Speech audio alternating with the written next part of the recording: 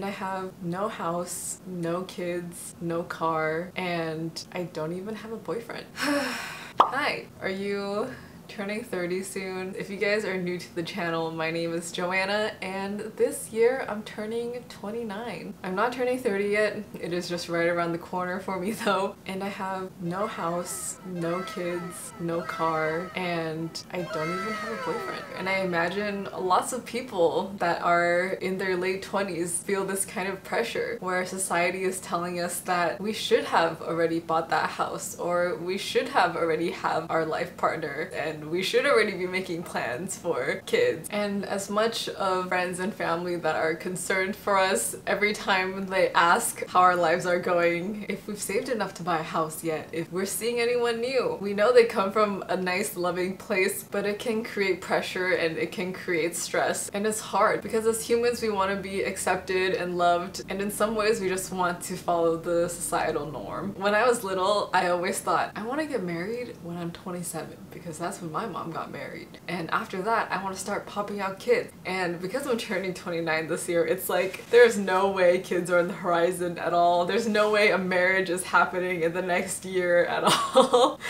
And so it's like, wow, everything that I thought I would have had, like the house, the marriage, planning on having kids soon, like by this age, like I don't have those things. And what I realized is that that was the norm when our parents were our age, but that might not be the norm anymore. And more importantly, when I look back and reflect on who I am today, like I'm really proud of myself. Owning a home and being married and having kids is like, those are all like goals of mine and like milestones that I want to have in my life journey, but it doesn't indicate that those milestones have to be done at a certain age. Like I look at myself right now and I think, yeah, those are my goals and I'm working hard toward those goals. Like I'm saving for a car, I'm saving for a home, like I'm open to going out and meeting people. Just know that you can only do your part and the universe has to like kind of do its thing for the other part to happen. Like as much as you can make yourself the perfect girlfriend or boyfriend, like if you don't meet that person that you're compatible with, like it's not gonna happen. And you can maximize and optimize your life experience by like going out as much as you can or being on all the dating apps and making sure you're just open to all opportunities and experiences and people and walks of life.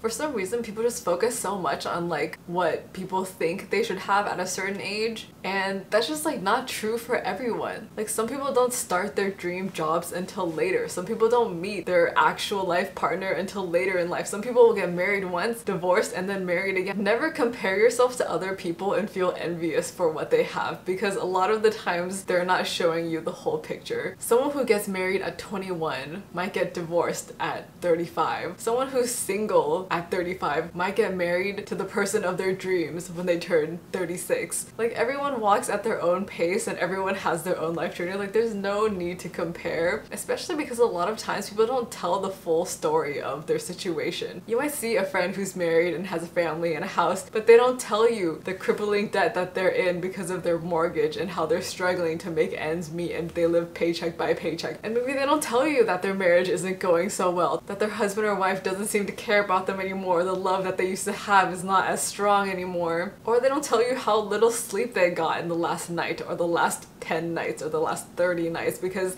they've been staying up all night taking care of their kids because their kids don't sleep through the night. Like there's just so many things, and the same way goes for them to you. They might see you and think, oh wow, she can travel and live her life and like do all these fun amazing things and be tied down to nothing. Whereas you're at home thinking, I wish I was married and had kids and a home. Like at that point happiness is like fleeting for everyone. Like no one is happy but everyone thinks everyone else is happy. Right now I'm at a really peaceful spot in my life and I'm just really happy for all the things that I have. Like the fact that I have a really nice beautiful place to stay, the fact that I have an amazing job, my teammates are amazing, my manager is super supportive, the work that I do is super fun and awesome. Like my career is definitely at a place where I'm really happy, and I'm so happy to have this YouTube channel and like people watching it. Like I'm so grateful for you guys, and I have friends that love me and care about me and support me, and I think it's so important in your life to have friends friends and have a community. Like, you don't have to have a lot of friends. Like, 1 or 2 really good friends is really all you need. And looking forward, yeah, I want to get married someday. I'm trying to find my life partner. It's not easy, especially after the pandemic. It is not easy. And when you're older, it's harder. The dating pool is smaller, and also like you're more set in your ways. So yeah, it can be challenging, but we have to be open to trying. I am saving for a house. I'm saving for a car. Like, all of these things, I know, like, if I work toward them, they are just in the horizon. Like, this is just part of the journey. And if you struggle to get something, once you get it, it will be all the more rewarding. And so I just really want to appreciate me for like who I am today and like what I have now, and just know that everything that I want is on its way. And I want to remind you guys, no matter what age you're at, like, if there's things that you want to go after, like, go after them, chase them. Love the process, love the journey, enjoy the struggles. And yeah, once we get that thing, we're gonna move on to the next thing. Like, there's always gonna be something that we want. Sometimes I fall down that rabbit hole too, where I feel really depressed and I compare myself to others, and I just think like, why is life so unfair that other people can have X, Y, and Z and I only have X, Y, and Z? And I think it's so important to not compare and not do that, which is why I think social media is so bad, because it just highlights people's like peaks and pinnacles of their life, which is like not the full story and not the whole truth. Instead, we have to really recognize the pros of our own situation. So for me, it's that I'm like financially free. Like, I'm not burdened to debt or a mortgage. Like, I don't have a husband that I have to like prioritize or plan around, and I don't have children that I'm responsible for. I don't even have pets that I'm responsible for. And so like, if I wanted to travel, like, I can literally go without feeling burdened by like any of those things. So yeah, if you're in the same situation as me, like, I feel you. It's hard. There's a lot of pressure. There's a lot of stress. There's a lot of anxiety, but we just have to focus on what we have now and just work towards the things that we want. So yeah, be grateful for the things that you have and love your life for what it is. Like, there's always going to be things that we want, and some of those things are going to be big, like a house and a marriage. Those big things are going to take time.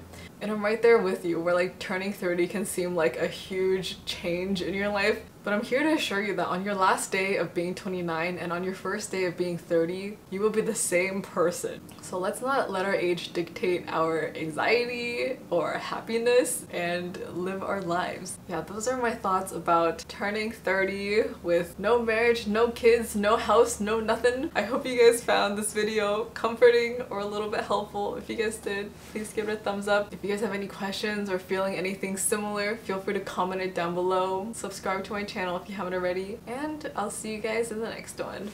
Bye!